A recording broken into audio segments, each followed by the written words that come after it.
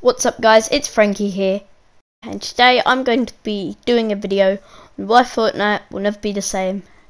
I know this makes me sound very much like a Fortnite kid, and I used to be. If you check my old channel Frankie Games, it's still weird to say that, but yep, I used to be a massive Fortnite kid. I was an addict, but yeah, I'm not a Fortnite kid anymore. I'm a Minecraft one. That's a joke as well, but yep, today's video is on why Fortnite will never be the same again, and why it overall just became a bad game. Let's roll the intro. With the intro out of the way, let's get into the video. And my first point is the fact that it's no longer a passion project, it is now a greed project. They're not doing it because they truly love the game and care about the fans. They're doing it because they want money. Why do you think they sued Apple? To get a bigger cut. That's literally what they wanted. More money from App Store purchases.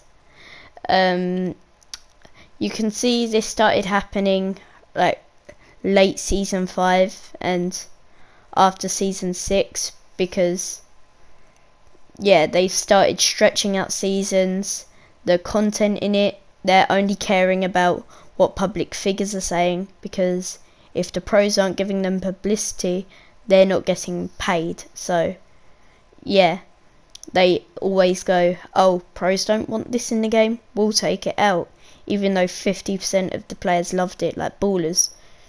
Barely anyone complained about it apart from pros who would get killed by them when they built all the way up to the Himalayas, and it was just, yeah, people get angry.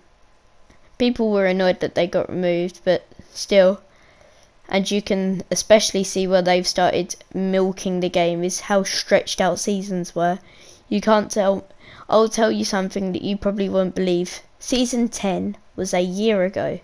Actually, no, not a year ago. It was about a year and 2 months ago. Yes, and we're on season 4. A year, 4 seasons. That isn't very good. Saying that they used to be really... Everyone loved Fortnite at one point, and if you didn't, you was like out of the mix. But now, nobody likes it, because it's full of just... there's no character to the game. Yeah, it might still have the same art style, but they aren't trying anything new. They're just sticking to the same formula. And that's what really makes it boring, because for a game like Fortnite to keep it alive, you need new stuff. New full cutscenes, like the Desert Eagle ad. Everyone loved that because it was just creative. Now it's flipping Marvel trailers. It was fun when Fortnite was like a non-money hungry game, because you felt part of a community.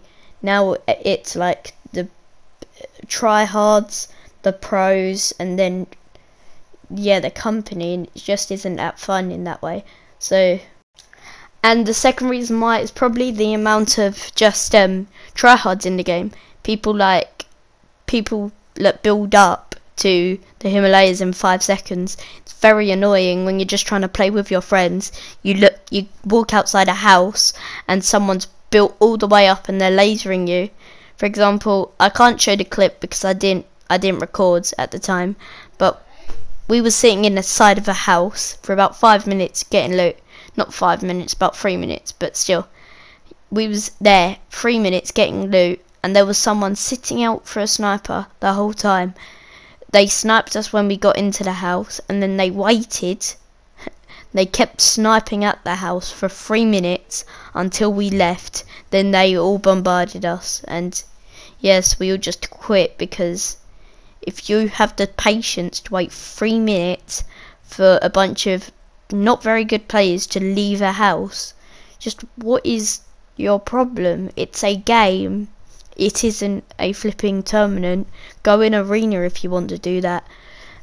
Speaking about arena, is all the pros make you just lose all your points instantly. If you want to play arena now, you just get sweated on completely.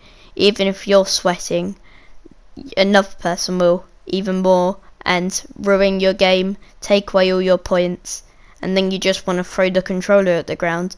And it isn't a game like Fall Guys where if you lose you're like, oh well, no big deal, I'll just start another one. Or like a Minecraft battle mini game, or you see Glide in the background. So yeah, that's really annoying when someone just ruins your game and then you just want to quit because it's not fun in a game when there's so many sweats. And you might be wondering, oh, why do you still play Fortnite if you hate it so much then? That's because I don't. I only play it like I'm not even joking to you. I came up with a strategy. If you want to get back into a game because you're getting burnt out on it, play a game like Fortnite that you absolutely hate because of how annoying it is, and then play it, wait till you're fuming, then play the game that you like.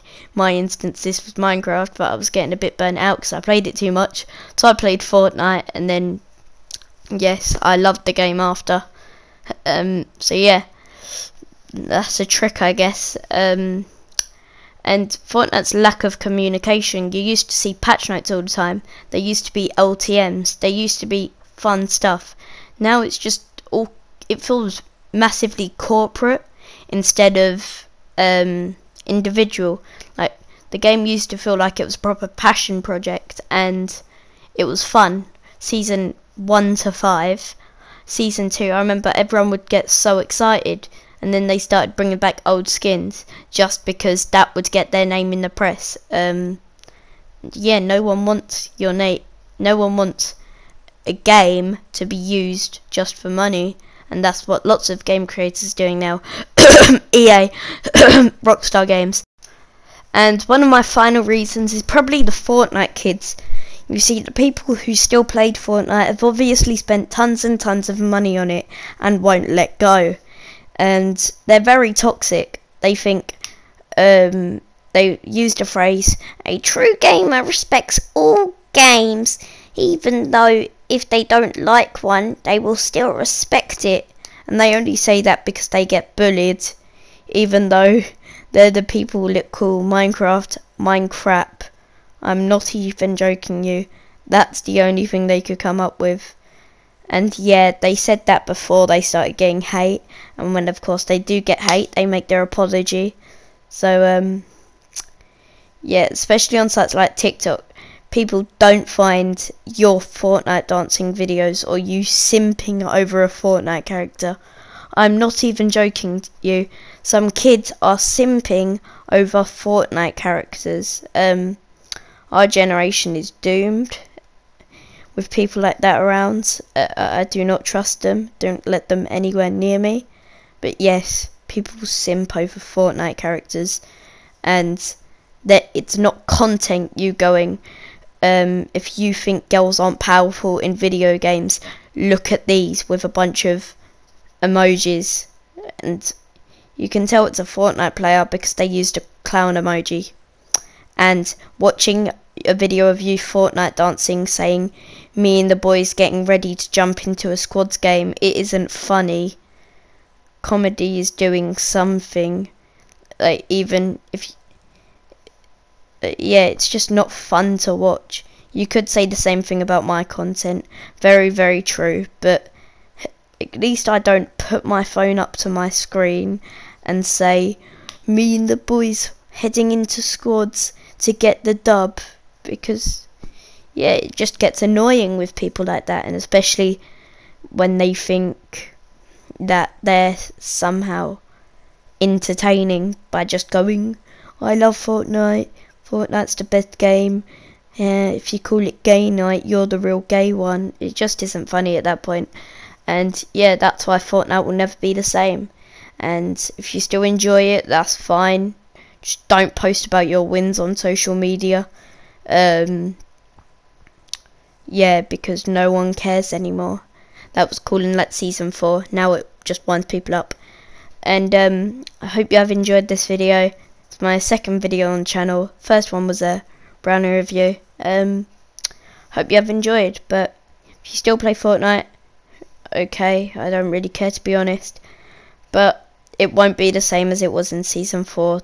3, 2, 1. Yeah, you get my point. Hope you have enjoyed. Bye.